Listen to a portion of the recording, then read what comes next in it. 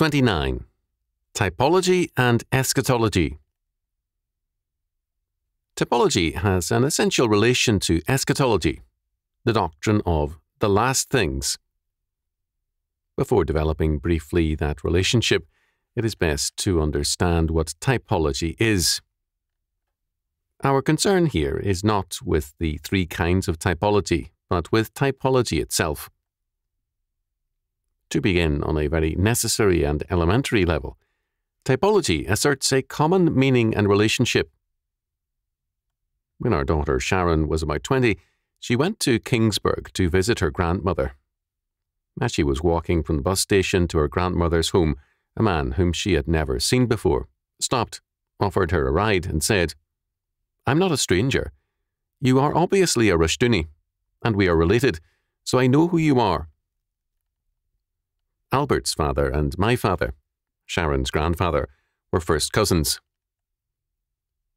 Without knowing about Sharon or her coming, he had recognized her, and she herself then recognized the common appearance, although she is blonde and he somewhat dark of skin and hair.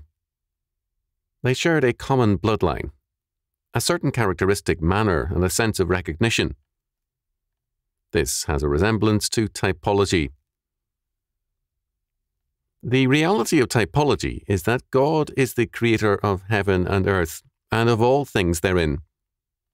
As the creator, he gives his meaning to all things, so that history and the universe have a common pattern. That pattern means that a discernible thread and strand of meaning govern every moment of time and every atom of creation. At certain points, one or another strong element in that pattern surfaces plainly and decisively. At all times, it is present and in the context of things.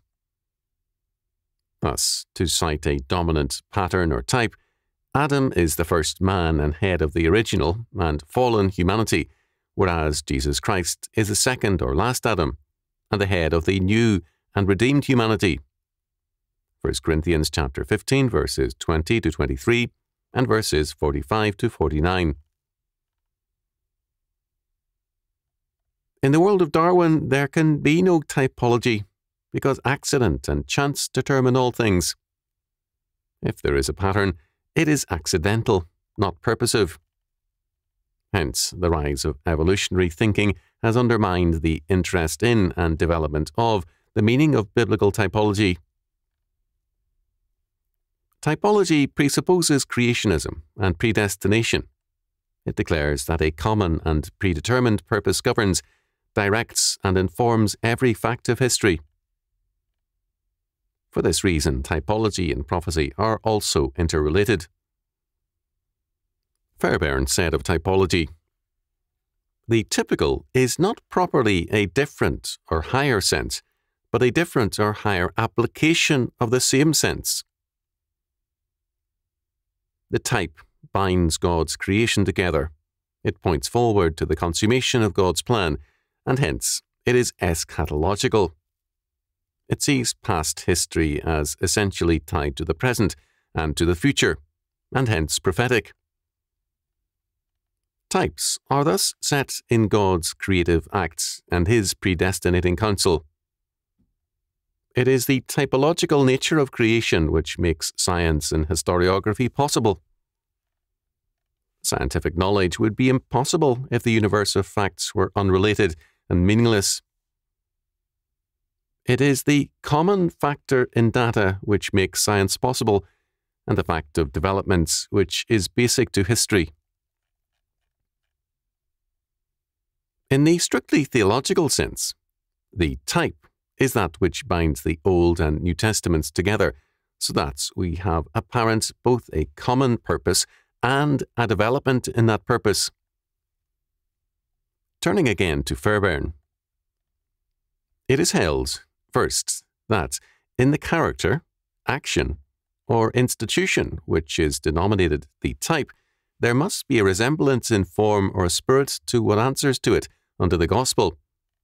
And secondly, that it must not be any character, action, or institution occurring in the Old Testament scripture, but such only as had their ordination of God and were designed by him to foreshadow and prepare for the better things of the gospel.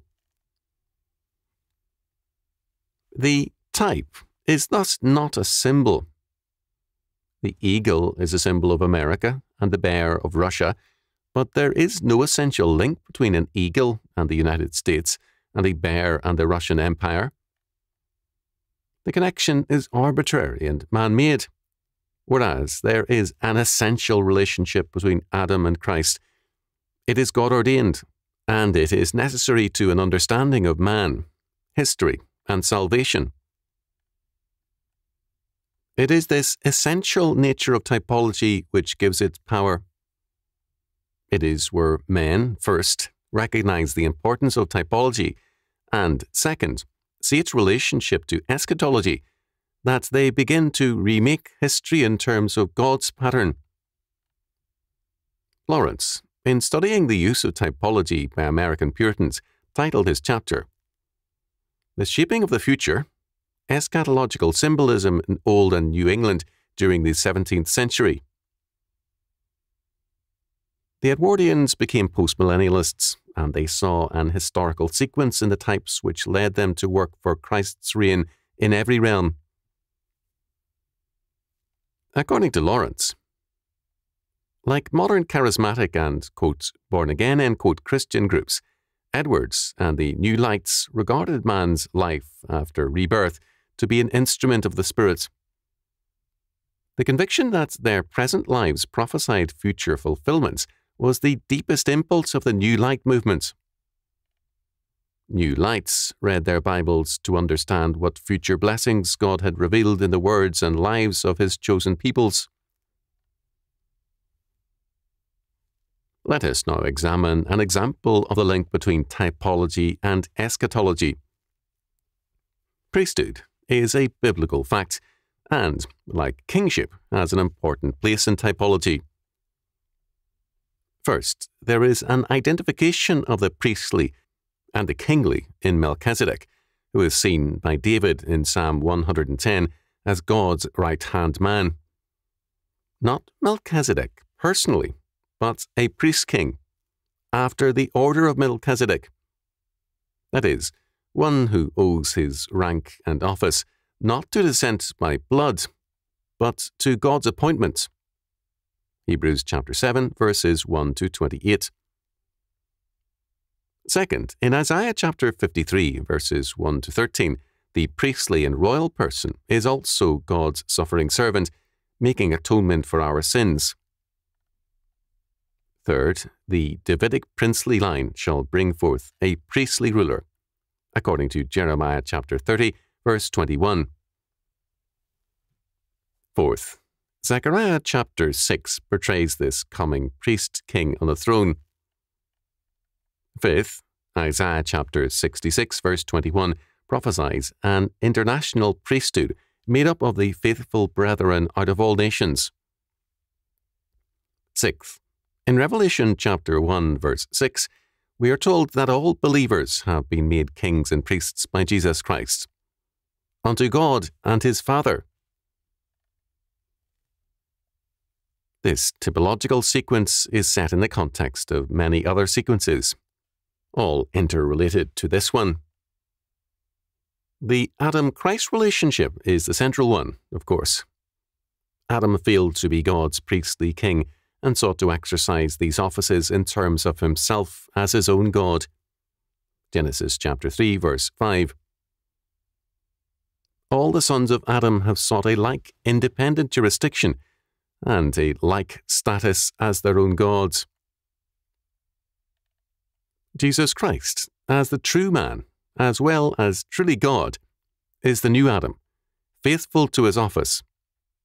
He has, according to John, washed us from our sins in his own blood, loosed us thereby from sin and death, and has thereby made us kings and priests unto God and his Father. To him be the glory and dominion for ever and ever. Amen. Revelation chapter 1, verses 5 and 6.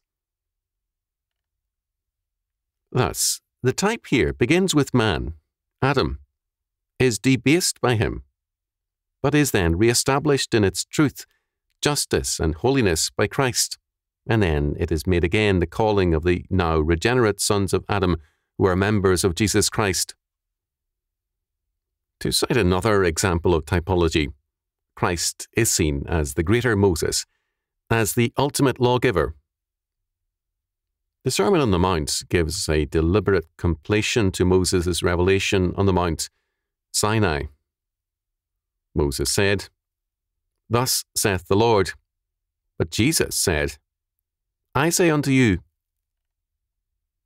When the woman at the well spoke to Jesus, she probably, if not certainly, in saying, "I know that Messiah cometh," John chapter 4, verse 25, Messias is the actual word in the Greek text, said, "I know that the Taheb cometh," because, as Birch pointed out, the Taheb, which is the name for the Samaritan anointed one, is a bringer in of the law. That is also the basal idea in the Hebrew conception of the Messiah. Both connote another Moses. We have found that the Amen name is borne by him who surpasses Moses and who brings in the new law. Jesus explained to one woman, "I that speak unto thee am he." Again, we see typology bring to focus God's purpose. The law is given by God through Moses to a lawless generation. Christ comes as the true and faithful Adam to keep the law perfectly and to create a righteous and law-keeping, that is, covenant-keeping humanity. Calvin said, "The law is a silent magistrate, and a magistrate a speaking law." We can, in terms of typology, extend this to say that covenant man must be a speaking law and a living witness of grace, mercy, peace, and justice. As we have seen, it is God's creation of all things which links all things to his purpose. In the life of man, there must be a moral link, the willingness to say, in Christ and with Christ, "Lo, I come to do thy will, O God." Hebrews chapter 10, verse 9. To be in Christ is to be in his typological purpose.